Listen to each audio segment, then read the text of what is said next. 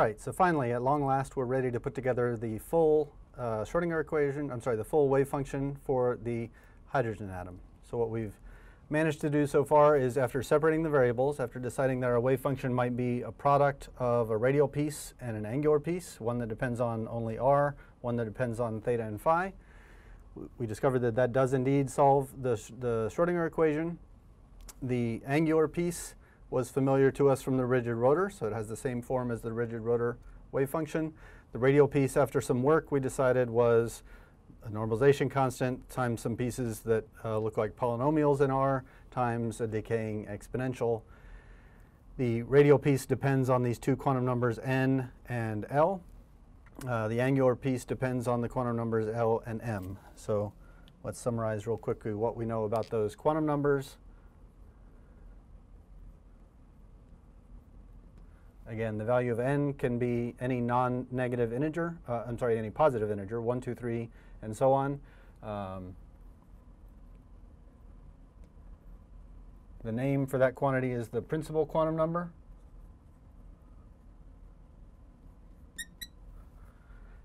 The value of L, we've seen, can run from 0 up to n minus 1, but cannot be larger than that. That one is called the angular momentum quantum number.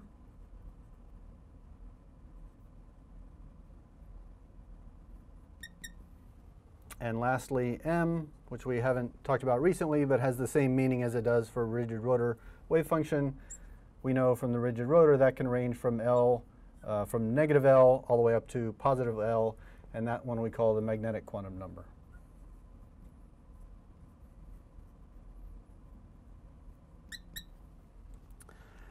So the next thing we'll do is write down the full form of the wave function, which depends not only on L, but also on n and m. So for any valid combinations of these quantum numbers, n's and l's and m's, we can write down one of these wave functions. So what I'll do next is I'll write down those wave functions for several values of n and l and m so we can see what they look like. So that collection of radial Schrodinger equation wave functions looks like this. Clearly they can get very complicated. But the point is, we can calculate all of them if we just know the equations for how to calculate the radial and the angular portion, and we multiply them together. So if we look at these, I'll just point out a few key features.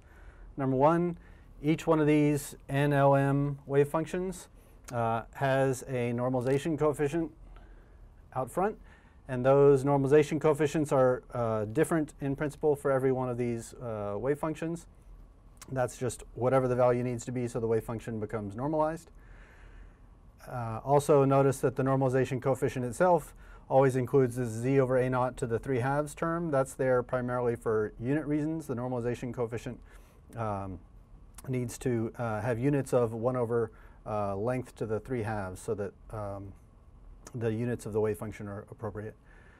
After the normalization coefficient, in the radial portion of the wave function, we may have some terms that look like zr over a naught, or maybe zr over a naught raised to, with some coefficients in front, raised to some power. And again, that n in the denominator is that value of the constant in the denominator corresponds to this n value.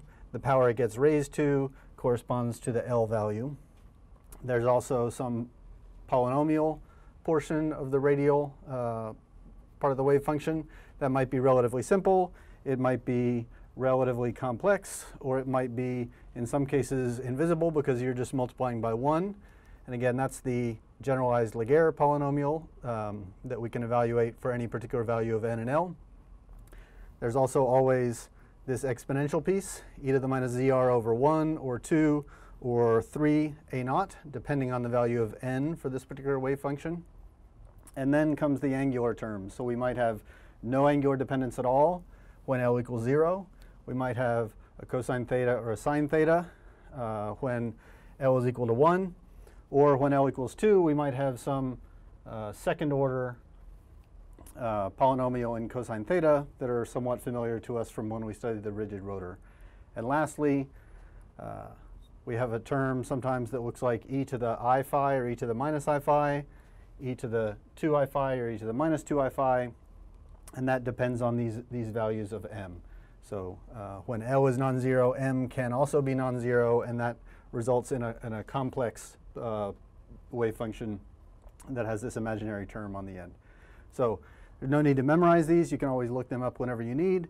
But the point is, now that we've written down the general form of the solutions to Schrödinger's equation for the hydrogen atom, we could write them down on demand for any n and L and m we wish whenever we want to.